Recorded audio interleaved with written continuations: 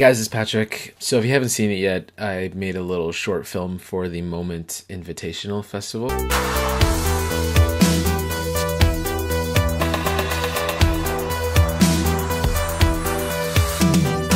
Moment Lenses are holding a film festival, and the criteria was that you had to make an entire short film using only your phone and their lenses. The Moment Invitational. It is a film festival dedicated to the mobile creative. So I've been kind of sitting on this for the last few weeks, ever since they kind of announced that this was going to be happening. Do it! Just do it! On Sunday, we finally got around to shooting it, so I grabbed my girlfriend and said, listen, I have this weird idea. Let's just kind of go with the flow and see what happens. So if you haven't seen it yet, you can check it out in the link in the description below. I would definitely recommend that you watch it before watching this, because I'm going to be diving into the sort of process that went into sort of cutting it all together. And it would make a lot more sense if you watched it ahead of time before seeing this. So before we get into this timeline here, which actually in my opinion looks quite messy, and you're probably going to be wondering what the hell is going on, and I'll dive into what all of this sort of means.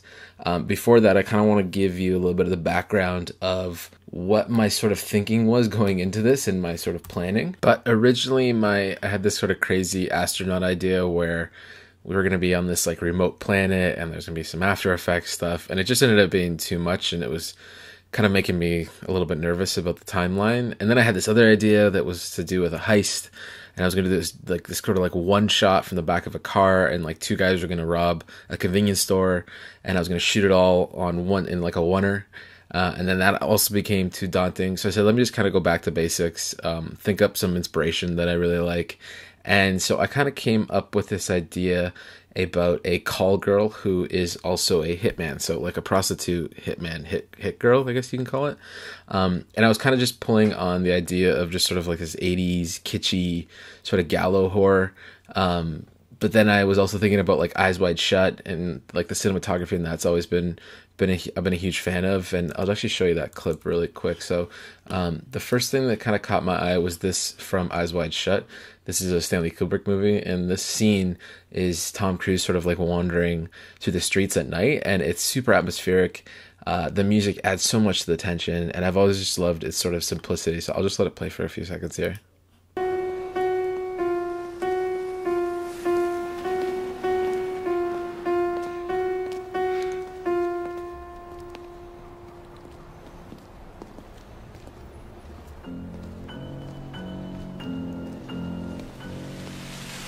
So essentially, he's just being followed, and the scene sort of plays out. I won't spoil it, because I think I definitely would say watch this movie. It's one of my favorite Stanley Kubrick movies.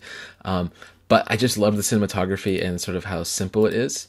A lot of it is him just sort of walking by these storefronts with the city in the background. From my understanding, they actually didn't even shoot this in New York. They shot it on a soundstage, or they shot it in London. So that's really interesting. They sort of recreated an entire block of New York.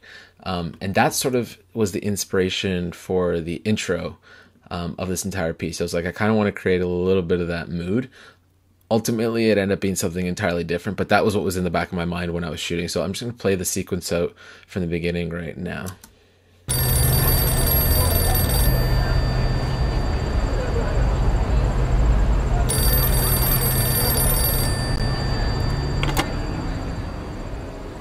Room 327. 9 p.m. Do it clean. Okay, so you can see that just sort of color tone wise, that's what I was going for from this. I mean, it might be a little bit of a stretch, but this was in the back of my mind, and I was sort of I want this to look as close to this as possible. Let's talk about the opening title sequence. So let me just play that one more time. So I had a friend message me saying that this was probably his favorite part of the whole thing. I agree. I love this. The inspiration for this came from a movie called Super Dark Times. So let me play the intro. This is another fantastic movie. It's on Netflix if you get a chance to watch it. It's absolutely amazing. But the intro sequence is really caught me right away. And this is the opening title sequence for Super Dark Times.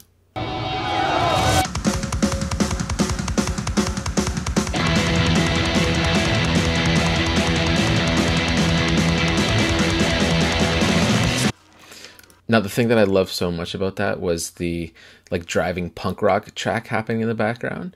Another sort of inspiration, I guess, in the back of mind for this was the Enter the Void titles, which is a lot of just like this flickering. The way I made this in Final Cut is I took a bunch of generators, the Vivid generator, which you can see right here. So under generators, we're going to go to Vivid. Where are you? This one. So I just took a bunch of these, put them here, and then when you're in there, you can actually just change the color of it. So after I made like these 4 or 5 of them, whatever, I just sort of copy and paste it, and then I started deactivating some of them. So if you press the V button, it turns it off, and that kind of just added a little bit of the black in there as well. But then also all I'm doing is taking this font, and I've sort of keyframed it so that it's slowly increasing in size, so that when you get to the end, it's right there at about full percent. So if you take a look here, we end at about 75%, but we started at about 32%. The last thing I did here was I added Bad TV, which is the VHS effect, I guess at its stock value, which is around there, I guess around 15%, and that became this.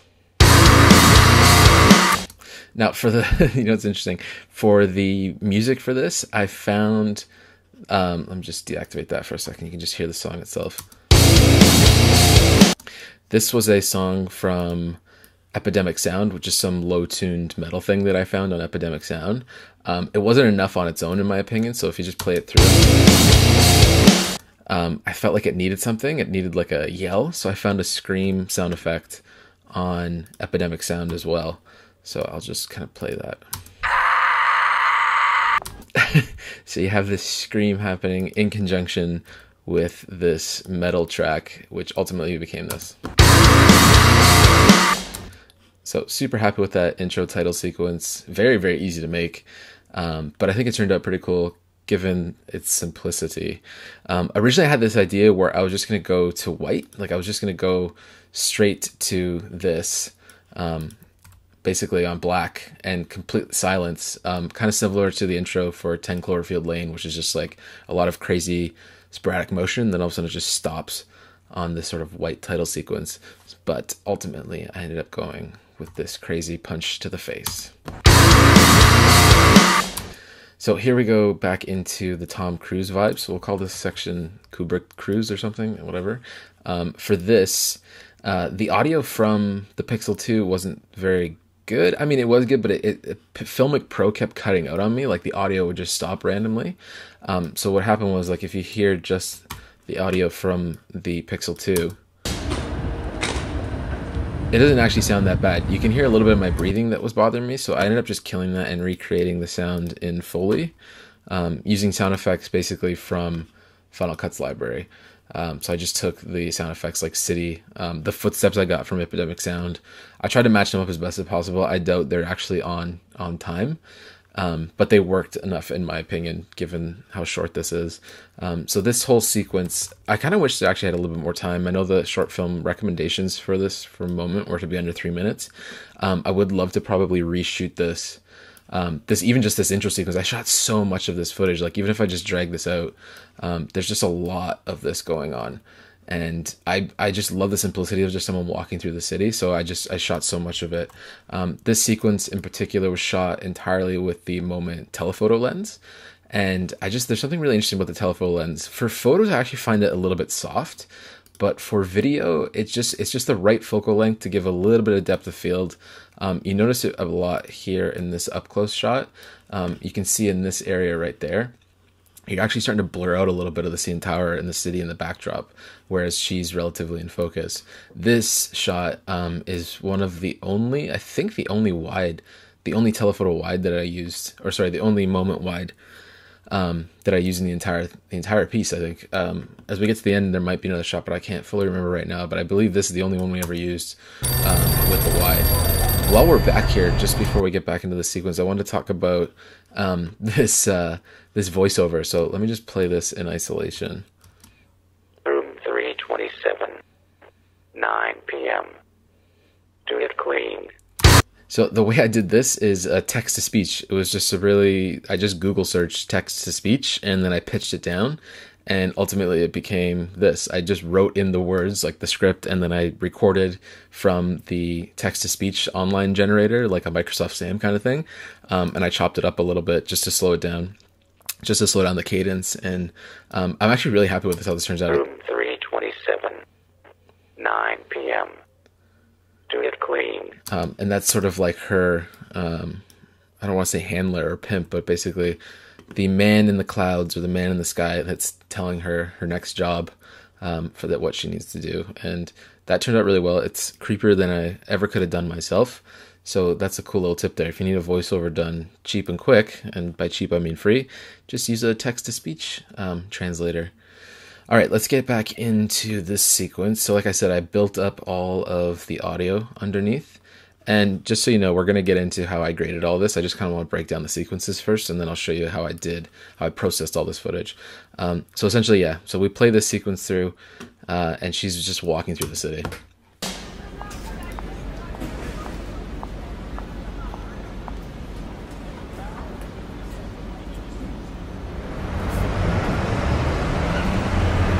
And I'm shooting this all entirely handheld. I lied. Here's the other wide shot. That's the only other wide shot other than the intro shot. So this one right here is wide. And I've shot all of this handheld. I just basically walked around the city with her. And I really like that vibe. I know everyone likes gimbals and Osmo and all that stuff, but in my opinion, I like the shakiness. Long live Paul Greengrass and his shaky footage. So now that that sequence is done, we're getting into the hotel room. This was one where I actually used a lot of the audio from the Pixel itself. You can see here I was pulling a little bit of the audio in there. But for this in particular, aside from the door closing, this is the audio from the Pixel, and then I added a little bit of room tone just to give a little bit of like a buzzy vibe. So this plays through. And the way I did that is I locked the exposure in Filmic Pro so that when she came in and turned that light on, there wasn't like a boost. I had the exposure lock, so that's actually her turning on the light. That's actually kind of cool when you watch it in slow-mo. And then at this point, I've added a little bit of Foley right here, so you can hear the door close. And this is where things get fun.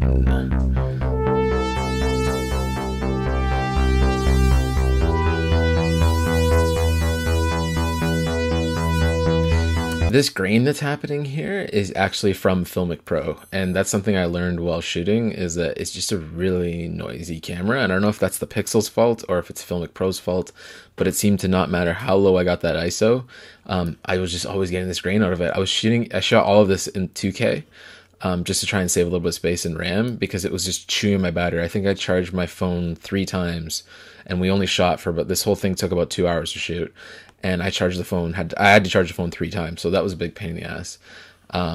So the grain is natural, if you want to call it that, but it was the grain that kind of came specifically from the camera. I think it works in the context of the piece, but if you were doing this for any sort of like commercial work, I'm not too sure I'd be happy with that. The actual stock camera from the Pixel does not provide grain like that. I did add a little bit of post grain. We'll get into that as we get into the post, the sort of like the LUT application.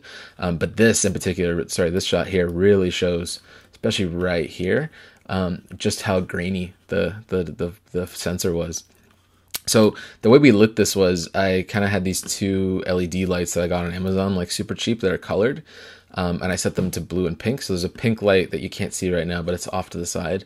And there's this blue light. And then I used some fog just to add a little bit of atmosphere, some atmosphere in a can. I'll put links to that. I'll put links to the lights, and I'll put links to the fog in the description. But all of this is practical. So I just put these lights up, and this is the look I got. I mean, I'll take all the applications off, the grading off. I also shot it in 16:9, so the bars aren't being added. That's the actual picture. So I don't have a cinema bars applied to anything like this. That's the actual image in a 19:20 canvas. So this is what it looks like with nothing done to it. I've done this is no color correction. This is directly out of the camera. It actually, to be honest, didn't even really need much of a grade. I'll just throw that back on real quick, just so you can see it actually darkens just a little bit.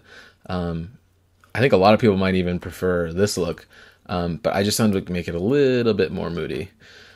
So once we get through here, she's got all her weapons of mass destruction.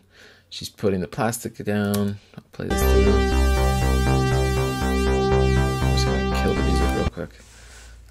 You can hear just some of the camera audio there. This is all telephoto. So now we're back into the bathroom sequence here. She presses the cassette button, and this is where we had fun. Now for this, I had a pink light over here and a blue light over here. Could be the opposite sides, but there was a pink and blue light, same lights that I used for this sequence, but I had them just both sort of faced up at her, and shot this entirely with the telephoto. For this one in particular, so with the music it helps. I'll just play this sequence really quick.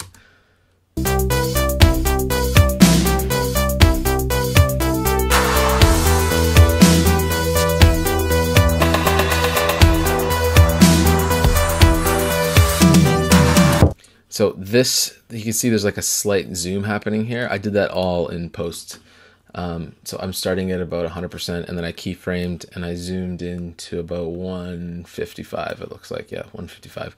Because I was shooting 2K and my post final edit was in 1080, I had some room to punch in. And these like sort of slow zooms are just like so stereotypical of 80s horror movies. And also the whole, you know, woman getting ready in the mirror, putting her lipstick on is something I've always wanted to try and recreate. A really, really cool side effect was this lens flare that happened. The telephoto like has really interesting artifacts when you point it directly at light or have a light source pointed at it.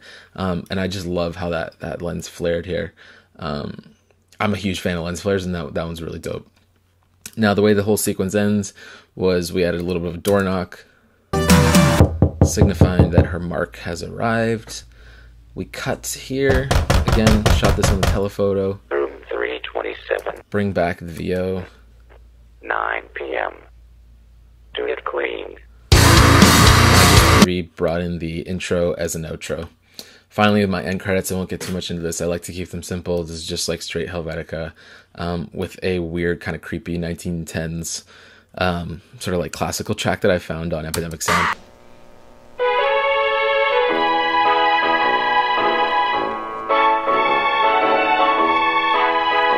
I just sort of like the juxtaposition of this sort of like heavy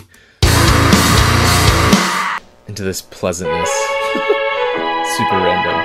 All right, let's really quick talk about how I graded all this. So let me just take off all these adjustment layers and we get back to the beginning. So again, this, you're seeing bars here because I actually shot 16:9 out of Filmic Pro. So that's why it looks this way.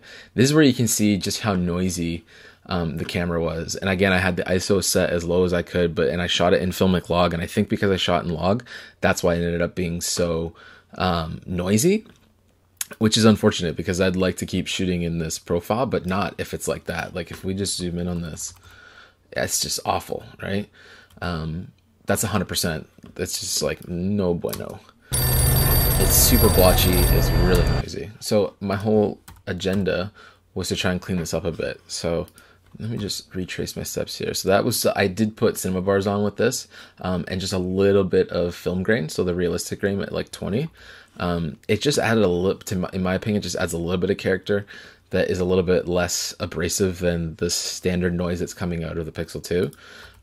For this, we added a LUT. So originally I was playing with Film Convert Pro. I didn't end up using Film Convert Pro's grade. I ended up turning it off, but I still have that application there. The LUT that I'm using for this is called Hollywood, which I'll put a link to. It's sort of like a Kodachrome kind of vibes. You can see it just really brings out the punchiness of the color within the neon. And it also crushes the blacks. So the crushing of the blacks is going to get rid of a lot of that noise. And that just cleaned things up a little better. You're still getting noise out here in the shadows and whatnot, but given the vibe of this 80s sort of nostalgia aesthetic, I think it worked okay. So that is the LUT application. This final one here was letterbox again, just so it could cover up my title sequence. But that's it for the grade. I actually did 0 adjustments to the image itself. This is straight out of the Pixel 2. I just added Hollywood at 100%. And that's about it. Like if we can experiment here, you can see what some other LUTs look like. We can throw on maybe Aspen, or let's try this. And you can just see all the different sort of applications that would happen. Right? So in my opinion, Hollywood was the way to go. It just added the right amount of punch, but it wasn't too dark.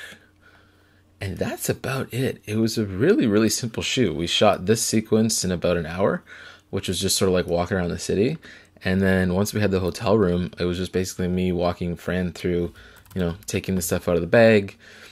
We only did like 1 or 2 takes of this sequence. And that was about it. My last thing was actually just making this music. So I made this track in Logic. And so that was fun. And that was one of my last steps of this entire thing. Is like, so once I had the sequence kind of laid out, I opened up Logic and cut this track together and plopped it in. And then we exported. And that's about it. I had a lot of fun shooting it. The one thing I learned is that I love the telephoto the best for video. I think that the wide is good if you're doing some like sort of handheld establishing shots, much like this one, because the Pixel 2 in particular has very good in-body image stabilization through software, and I think the lens is optically stabilized too. And then coupled with a really wide angle, you're not getting much shake. But that being said, I do love the shake in sequences like this, where there's a bit of just organic movement as the camera kind of moves, particularly in this as well. In my opinion, it just kind of has a little bit more of a natural feel, and whereas gimbals feel really robotic. So if you have any questions about this entire film, please leave me a comment. This is an entirely new thing for me. I've never done sort of like a screen recording behind the scenes. So if I totally screwed this up, please let me know. I want to make this better.